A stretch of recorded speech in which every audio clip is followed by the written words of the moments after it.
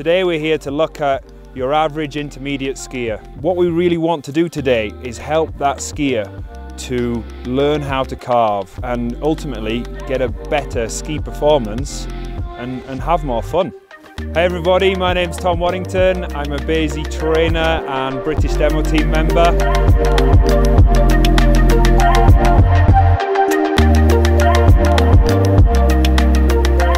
So we've looked at the data, we've crunched the numbers, and only 12% of Carv users can make those really advanced, accurate carving turns with a ski IQ of over 135. So today we've been out and we've found the perfect skier who can do parallel turns, can ski the whole mountain, and yeah, here he is. Come on in, Aidan. So we're going to go skiing with Aidan now. We're going to have a little look at his skiing. We're going to analyse that, look at the Carv data, and give him some tips and drills to really help him smash through his plateaus and take his carving to the next level.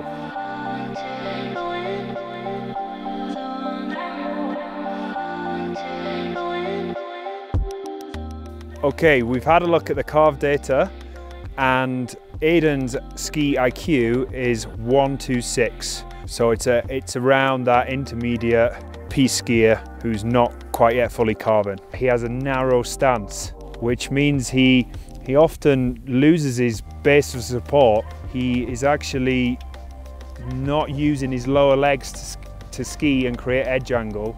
He's just leaning with his upper body into the turn, which means the edge angle comes late. He often allows his hip to fall back over the backs of the skis, and it kind of stays there. So that means he doesn't have access to the fronts of the boots and therefore to the shovels, which is going to affect his outside ski pressure, especially at the top of the turn, which means it's harder to balance at the top of the turn and it's harder to roll onto an edge to create a platform. Okay, so there are three areas that Aidan can improve his score, and these are early edging in the turn, overall edging, and outside pressure. If we can improve these things, Aidan's going to get a higher ski IQ and his carving's going to look way better. So let's go jump into these tips and drills to improve Aidan's skiing. So, the point of the turn that we really want to focus on at the moment with you is the top of the turn and building a better platform and more edge angle, because that's what you're lacking in your skiing. So what I want you to do is actually just practice skiing from the feet upwards. We're going to go into a little bit of a drill for you to practice, which is just looking at foot roll, where we're going to roll onto an edge, roll onto a flat ski, then roll back onto an edge. So just getting your lower joints working together and practicing going onto an edge. So just going across the hill, make sure you lock up for safety. Just look at rolling onto edges and then rolling off. We should make these little C shapes as we're going along. So picking up a little bit of speed, we're going to roll onto an edge, roll off.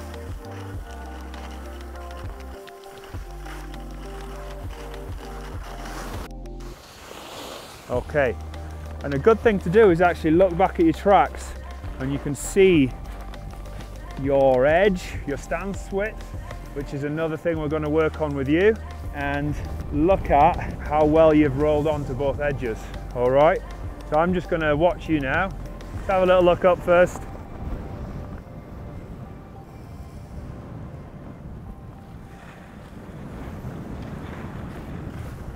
So Aidan, you see here where it's not that clean? You can see here, and you can see here where it's scrubbed a little bit.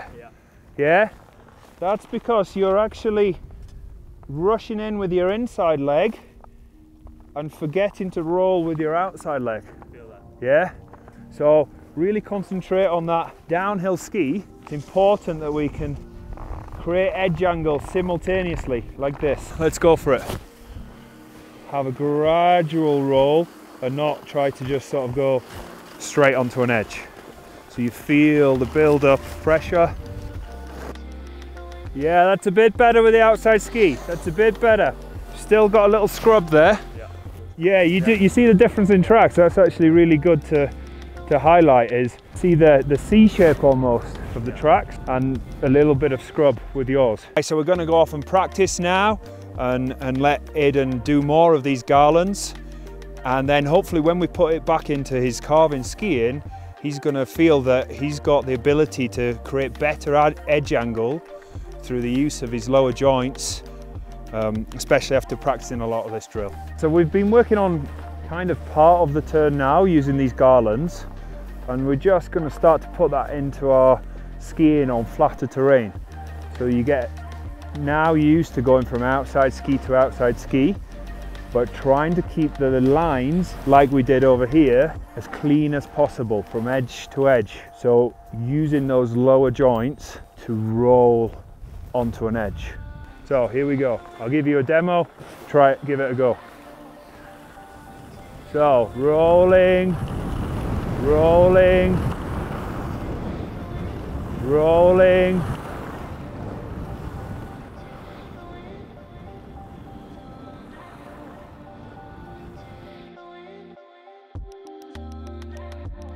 So we've been working on some garlands to help develop Aidan's edge angle and the use of his lower joints. But looking at the video, sorry Aidan, but he skis a little bit like a skittle. So, you know, he ends up tipping in too early and getting stuck on the inside ski.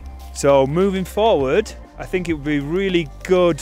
Tip number 2 is to work on some javelin turns, and that should help his balance, his separation, and especially help his outside ski pressure scores. So have you tried javelin turns before? No, I haven't.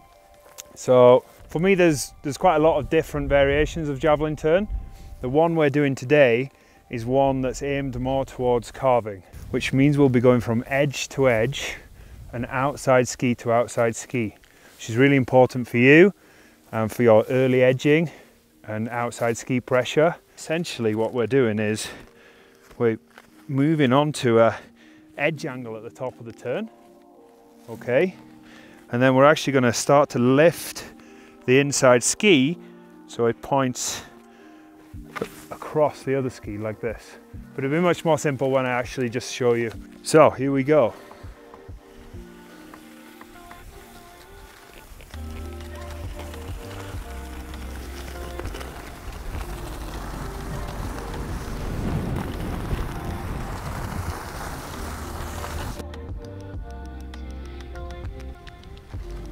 Okay, good job Aidan. Not a bad first effort for javelin turns. I think that they're one of my favourite drills. There's a big positional element to them of, you know, being in the front of your boot. You have the separation from your upper body so we can balance more over the outside ski.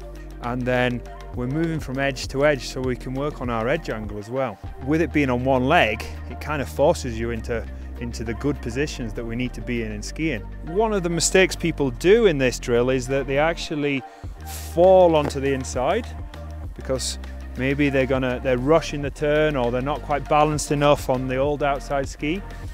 So they fall into the inside and they don't have the patience to move, set up on an edge angle and feel the platform and then take lift off the other ski.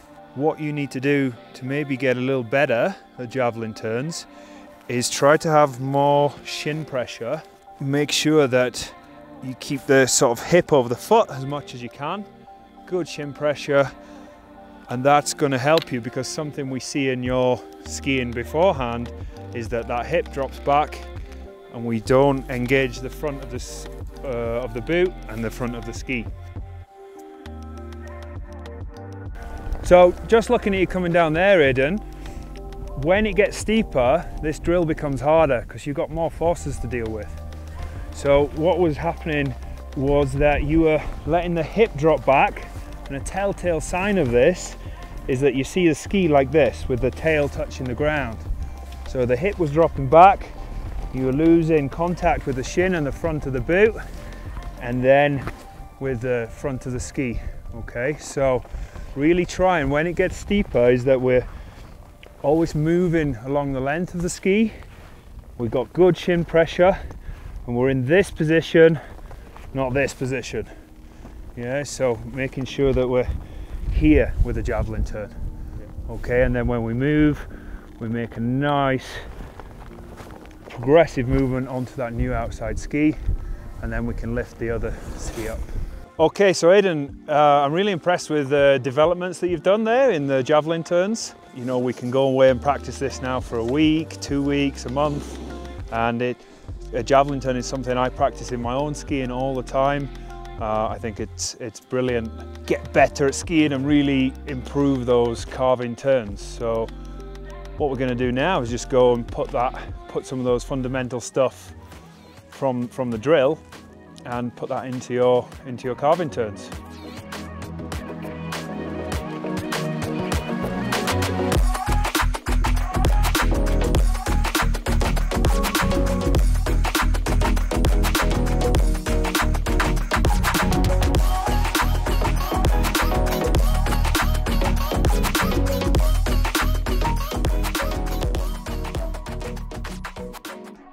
Okay, so we've just finished off putting the skills back into your skiing, and I'm really happy with the way it's gone.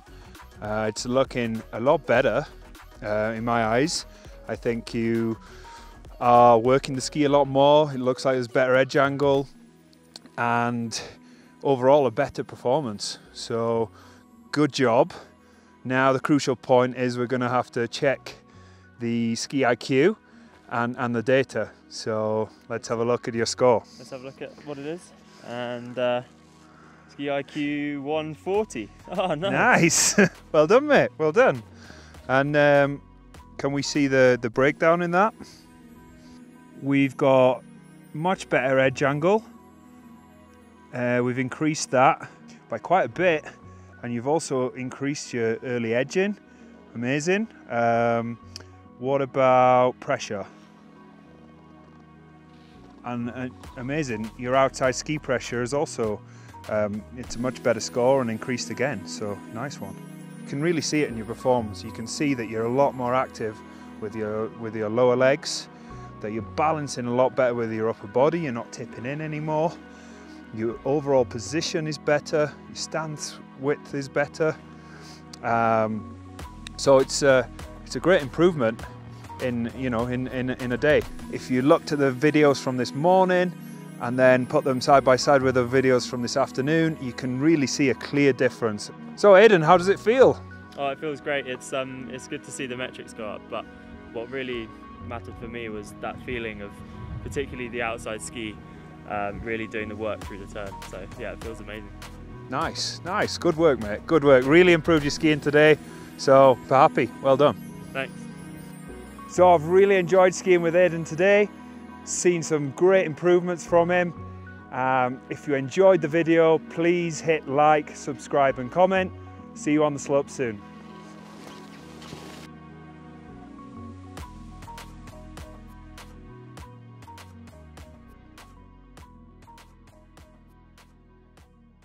And